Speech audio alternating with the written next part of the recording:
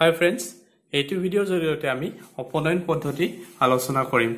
অপনয়ন পদ্ধতিটো ব্যৱহাৰ কৰি দুটা চলকযুক্ত ৰৈখিক সমীকৰণ সমাধান কৰিম। অনুলিত 3.4 ৰ 1 নম্বৰ প্ৰশ্নটো লৈছো। আমাক দিয়া আছে দুটা সমীকৰণ আৰু আমি xy ৰ মান নিৰ্ণয় কৰিব লাগে।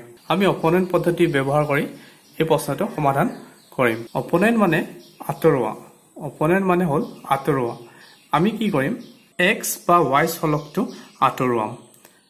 x চলকটো যদি আঁতৰাব খোজো তেতিয়া হলে x ৰ সহগটো সমান হ'ব লাগিব। ইয়াত যদি 2 থাকে ইয়াতো 2 থাকিব লাগিব।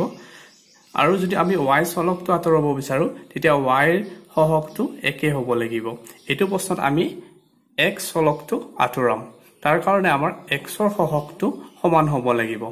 প্ৰথমতে আমি 1 নম্বৰ সমীকৰণ বুলি নাম দিম আৰু এইটো 2 নম্বৰ সমীকৰণ।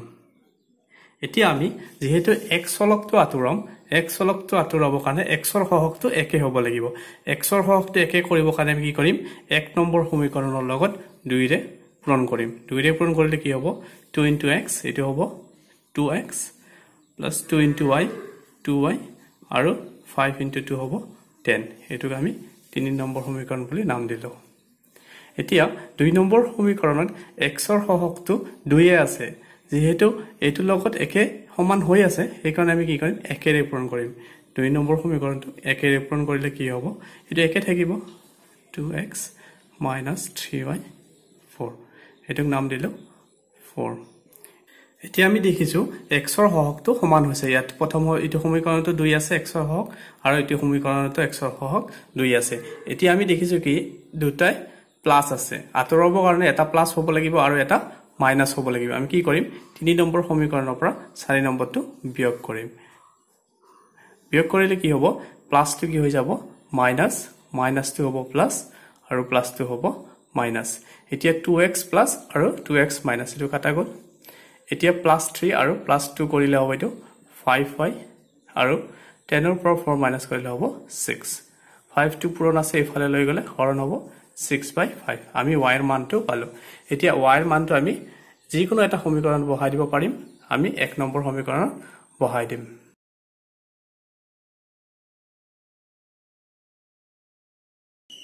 সমীকৰণ 1ত বহুৱাম। অকল y ঠাইত আমি 6/5 বহুৱাম, বাকিখিনি একে থাকিব।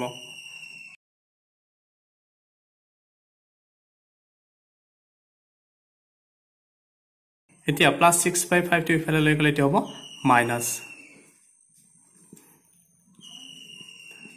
লসাগু ললে হ'ব 5 * 5 25 6 25 ৰ পৰা 6 বিয়োগ কৰিলে 19।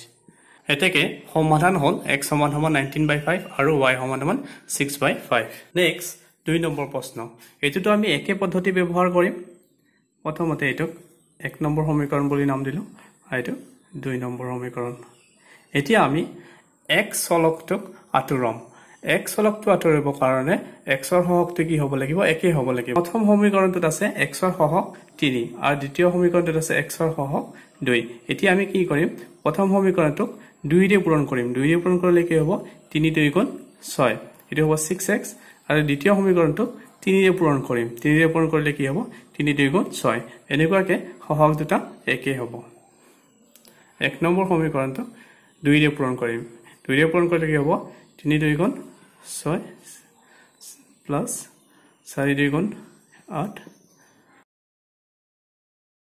2 = 20।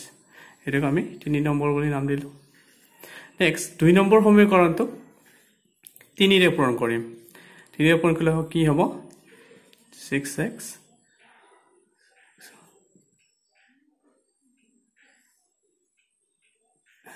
এতিয়া চোৱা x ৰ সহগটো একে হৈছে। এতিয়া আমি আঁতৰাবৰ কাৰণে এটা প্লাস হ'ব লাগিব আৰু আনটো মাইনাস হ'ব লাগিব। ইয়াত দুটাই প্লাস আছে, তাৰ কাৰণে আমি কি কৰিম? 3 নম্বৰ সমীকৰণৰ পৰা 4 নম্বৰ সমীকৰণটো বিয়োগ কৰিম। বিয়োগ কৰিলে কি হ'ব? এটো প্লাসটো হৈ যাব মাইনাস, মাইনাসটো হ'ব প্লাস আৰু প্লাসটো হ'ব মাইনাস। এতিয়া 6x প্লাস হ'ল এটো মাইনাস, এটো কাটা গ'ল। ইয়াতে +8 + 6 কৰিলে কি হ'ব? 14y 20 ৰ পৰা 6 বিয়োগ কৰিলে 14 হ'ব। 14 টো পূৰণ আছে ইফালে গলে হৰণ হ'ব। 14 কাটা গলে থাকিলে 1। এতিয়া y ৰ মানটো আমি পালো y ৰ মানটো আমি যিকোনো সমীকৰণত বহাব পাৰিম আমি 1 নম্বৰ সমীকৰণত বহাম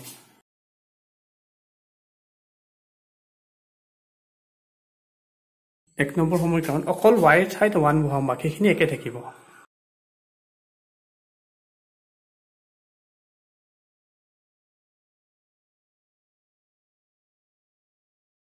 এতিয়া 4 into 1 4 plus 4 to ইফালে ললে এটো হ'ব মাইনাস এটো হৈ গল 6 পুৰণ আছে ইফালে নিলে হৰণ হ'ব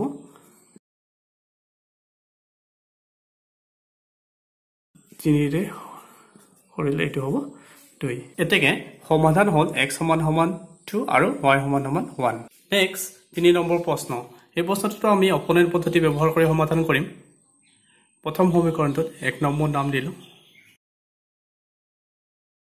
দ্বিতীয় সমীকৰণ প্ৰথমতে আমি এখিনি বাফালে লৈ লম প্লাস 2 ফালে নিলে মাইনাস 2y হ'ব প্লাস 7 নিলে মাইনাস 7 এতিয়া আমি 2 নম্বৰ সমীকৰণ নাম দিম এতিয়া আমি একে পদ্ধতি ব্যৱহাৰ কৰিম x হলকটো আঁতৰাম x হলকটো আঁতৰাবৰ কাৰণে x ৰ হলকটো একে হ'ব লাগিব ইয়াতে আছে 3 আৰু ইয়াতে আছে 9 আমি কি কৰিম এটো 3 ৰে পূৰণ কৰিম 3 ৰে পূৰণ কৰিলে 3 3 গুণ 9 হ'ব তে 1 নম্বৰ সমীকৰণক আমি 3 ৰে পূৰণ কৰিম তেও 3 3 তো 9x হ'ব 5 into 3 হ'ব 15y আৰু 5 4 into 3 হ'ব 12 এটোক আমি 3 নম্বৰ সমীকৰণ বুলি নাম দিলো এতিয়া 2 নম্বৰ সমীকৰণক আমি যেহেতু এটো 9 আছে সেই কাৰণে আমি কি কৰিম একেৰে পূৰণ কৰিম একেৰে পূৰণ কৰিলে একে থাকিব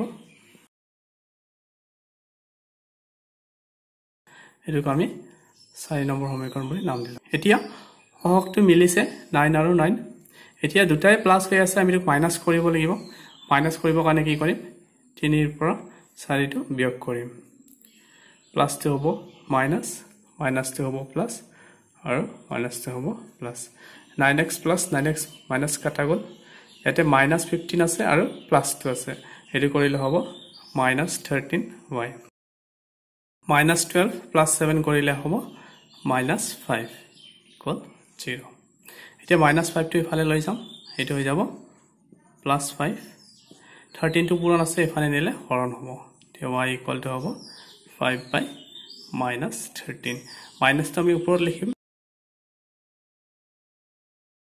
y ৰ মানটো পালো -5 by 13 এতিয়া y ৰ মানটো যিকোনো সমীকৰণ এটা বহুৱাই দিম আমি 1 নম্বৰ সমীকৰণ বহুৱাম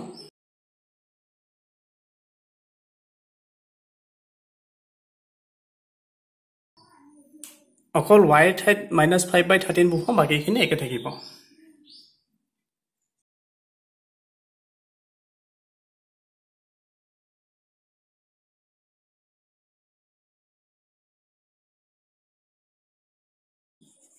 তে মাইনাস আৰু মাইনাস পূৰণ কৰিলে প্লাস হ'ব 5 আৰু 5 25 হ'ব by 13 minus 4 equal 0 এটা minus 4 টো এটো সাইডত নিম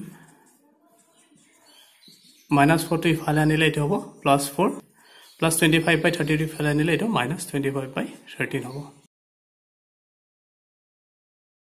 এটো সমাধান কৰিম লসাগু হ'ব 13 আৰু 4 ইনটু কৰিলে